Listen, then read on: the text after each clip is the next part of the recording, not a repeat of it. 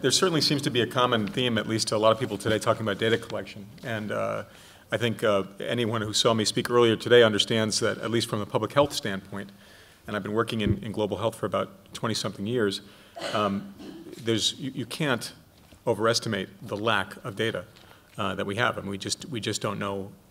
We just don't have data to do almost anything. We don't have the population data. We don't have anything that's up to date. I think what's been very interesting for me in developing our product, EpiSurveyor, which allows people to develop their own surveys on mobile phones and data collection instruments on mobile phones with a skill level equivalent to what you might need for word processing, right? So it's not for programmers or technicians. It really makes it easy for anyone, for example, in this audience, could easily go to the website and create a mobile phone survey. A few things have been really interesting to me. One of them is that as a doctor, I'm concerned with health and global health, and we designed what we thought was a tool for health. I'm sure people have heard of the term, we talked about a little bit, M-health or mobile health. This is, it's a big buzzword. Everybody's very interested in using mobiles for health.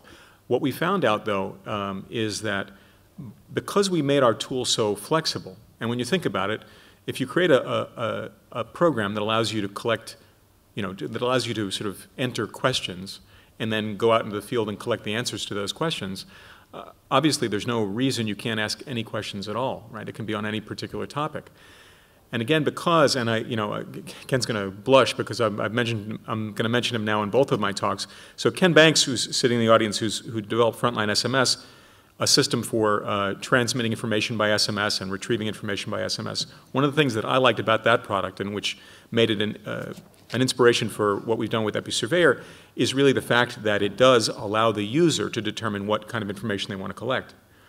Of course, the great thing about that, and the interesting thing, and sometimes the puzzling thing, is that you find that it is impossible for you, the developer of the software, to actually predict what the user's needs are, and or what they're going to apply it to.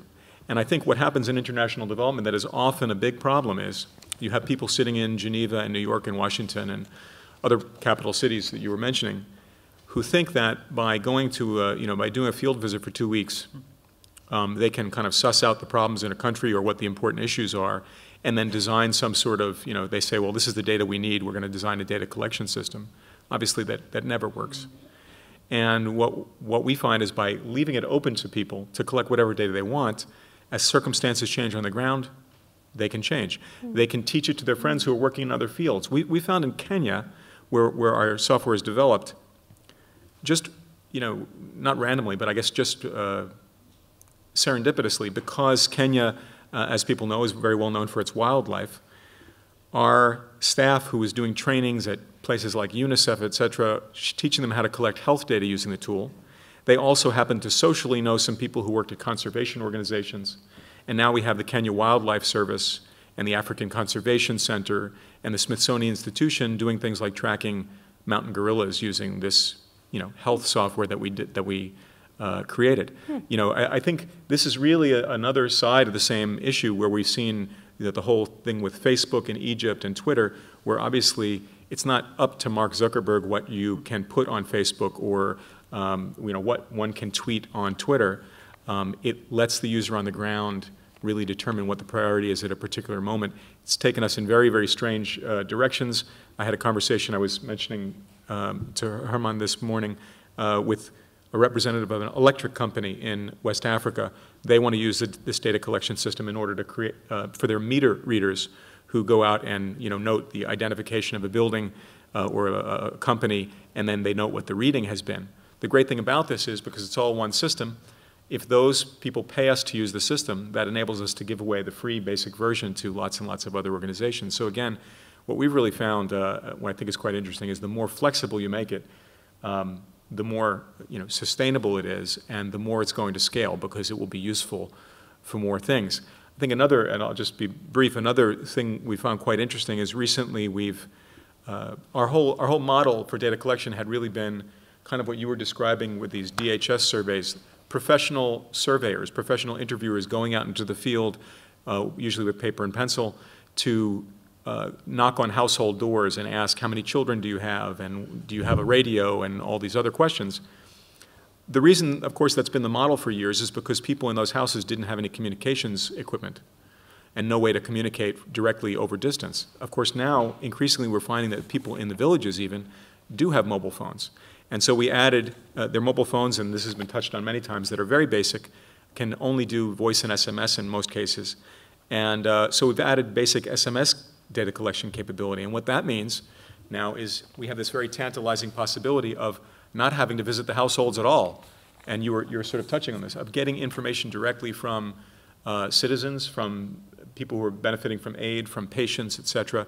We're working with a group called International Rescue Committee who are using our SMS-based data collection system because they want, they've been collecting for years what they call vital statistics information, births and deaths in West Africa, in villages.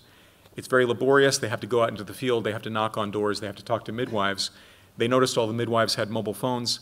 Now, this very month, they're piloting the use of text messaging where the midwife just sends 2 numbers every single week, the number of births in the village, the number of deaths in children under 5 in the village. They now have a very near real-time vital statistics system. So we've gone from getting an estimate of the number of children in Ghana and the number of births and deaths in Ghana and several other countries, every 10 years with the census, supplemented by small surveys over the course of 10 years, to having a near real-time understanding of what's killing children, how often are they dying, how often are they being born, which, as you can imagine, is really invaluable to health and to lots of other things. So again, I would say that, for us, the really interesting things that we've seen with mobile is the more flexible the tool is, the more potent it is.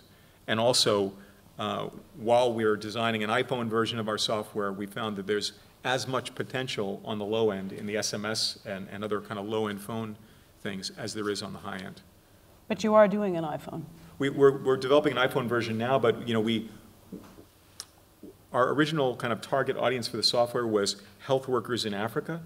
They don't have iPhones. They don't have iPhones, but that doesn't stop some organizations from developing software for them for iPhones. Just like, for years you would see people developing educational tools for health workers in Africa who didn't generally have web access, but because web was what organizations do, or what they did, or it was easy, people would design all these very nice web-based tools, neglecting the fact that people couldn't access the web to see those tools. That's right. Now that's changing also, and a lot of health workers, especially in the provincial level and above, do have access to the web. So you have to pay attention to see how the technology is changing. But we really aimed at the low end first, and kind of now are, or I would say the medium low end, the basic $40 phone.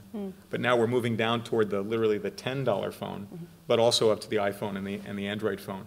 We don't want people to have to, we don't want to have to tell people what hardware to use. If it's an iPad, that's great. We don't have an iPod version. Not sure what that would look like. But again, we don't want to tell people what kind of software. We want to design software that runs on the hardware that they actually already have, so they don't have to buy anything. Okay. Well, that was really interesting. Thank you. Thank you, Joel.